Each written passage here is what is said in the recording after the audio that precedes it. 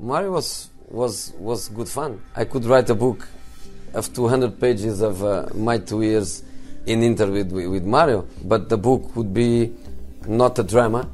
The book would be a comedy. I remember one in Kazan.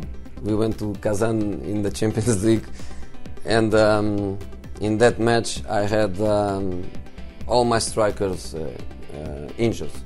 No Milito, no Eto'o. I was really in trouble, and Mario was the only one. Mario gets a yellow card in minute 42, 43. So when I go to the dressing room at halftime, I spend, I would say, 14 minutes of the 15. I was spending 14 minutes speaking only for Mario. Mario, I cannot change you. I cannot make a change. I don't have a striker on the bench. Don't touch anybody. Play only with the ball. When we lose the ball, no reaction. If somebody provocates you, no reaction. If the referee makes a mistake, no reaction. Mario, please. Minute 46. No way. Red card. No way.